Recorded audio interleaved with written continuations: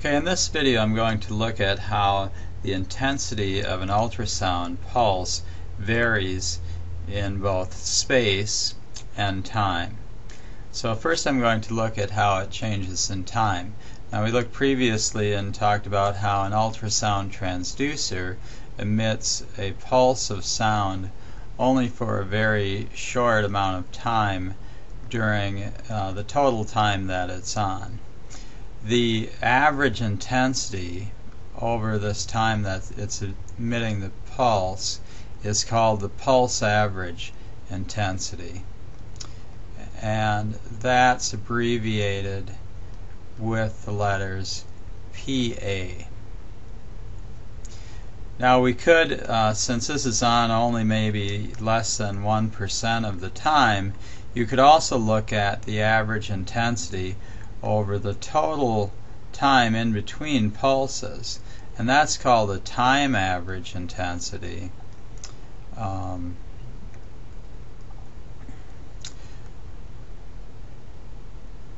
or TA, abbreviated with letters TA. The other thing we can look at is the sound coming out of a transducer may not be completely uniform in space.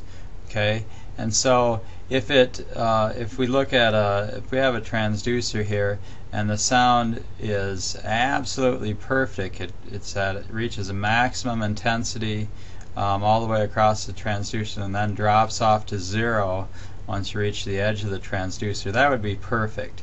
This is called the actually the beam uniformity ratio, and it tells you how uniform your beam is. And like many things, if you really think about it, you're going to see that maybe this is better described as a beam non-uniformity ratio. Okay, now as the that would be a perfect spread of sound intensity from the beam, but in most cases you're going to have lower intensity near the edges and a more intense peak in the middle of the beam, so it's not going to be perfectly uniform. Now it may be maybe it'll be more flattened out, and so it'll be approximately more like a square, or it could be perfectly square. So in this case, the beam uniformity ratio, or the BUR, this would indicate a BUR of 1, and as you move this in this direction, you have increasing non-uniformity, I would say. So the non-uniformity increases, and so let's say that over here we might have a non-uniformity as high as 3. Okay, so really the beam uniformity ratio is more a measure of non-uniformity, I would guess, than uniformity, where 1 would equal a perfectly uniform, completely uniform beam, and then as the number gets larger, the uniformity is worse. Alright, so now that's in terms of space. Okay, so this is in terms of location across the transducer, and remember the other thing we looked at was in terms of time. Now one place we could measure the intensity of the sound would be right up here at the peak. So if we measure the intensity of the sound pulse right where we have the peak intensity in terms of space, that's called the spatial peak,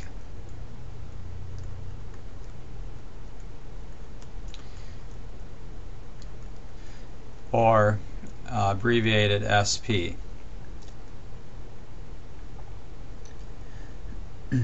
The other thing we could do is sort of take the average intensity, measure the intensity at all the different places across the beam, and that would be called the spatial average.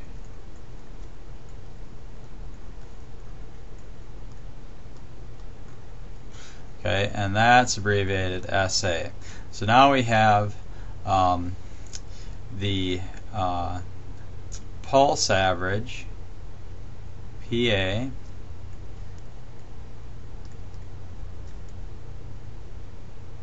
we have the time average, TA. We have the spatial peak, SP.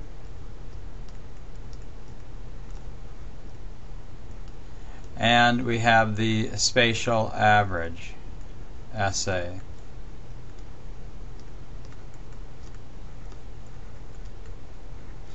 Alright, so let's take a look at how these are related. And you may have intensity specified in terms of, usually you'll have it in terms of two of these. So you might have the pulse average, or the spatial peak and the pulse average, or the spatial peak and the time average, or the spatial average and the pulse average, or the spatial average and the time average. So you could have any combination of those, and so you'd have them written down as in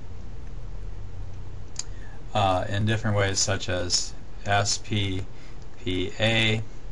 or SATA, depending on what type of intensity you were looking at. Now, it turns out the intensity, the spatial average intensity, is equal to the peak is related to the peak intensity, the spatial peak intensity, by dividing by the beam uniformity ratio. And it turns out that the time average can be found by taking the intensity of the time average can be found by taking the pulse average intensity and multiplying by the duty factor. Remember, the duty factor is the fraction of time that the sound is actually on compared to the total time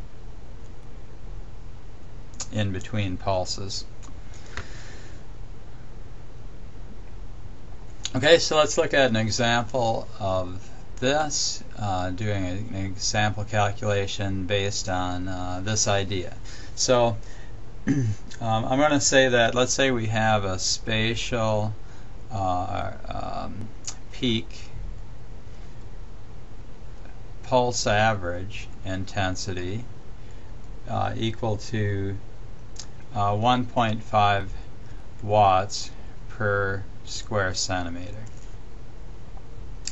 And I'm wondering, what is the spatial average time average intensity? Okay, so to get to the spatial average, I've got to divide by the beam uniformity ratio, and then to get to the time average intensity, I've got to multiply that result by the duty factor. So let's see, let's say that I have a beam uniformity ratio equal to 3, and I have a duty factor equal to 0.0001. So it's only on for 1/10,000th of the total time. The pulse is only active. Okay, so what would be my the SATA intensity of that? So I have my initial intensity of 1.5 watts per square centimeter. I have to divide that by 3 to get the spatial average, and so that's 0.5 watts per square centimeter. And then to find the time average, I take that result and multiply it, since that's a peak average. To find the time average, then I'm going to, for the SATA, I have to multiply that by the duty factor, which is 0.0001.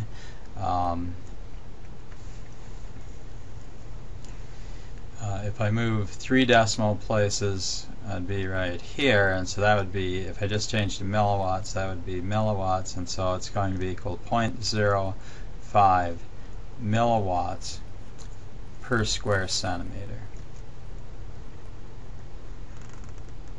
Okay, and so I could do that on a calculator. So if I start with 0.5 watts times 0.000, I got one extra one in there, 1, that's equal to 5 times 10 to the minus 5, and if I multiply by 1,000, that's equal to 0.05 milliwatts per square centimeter.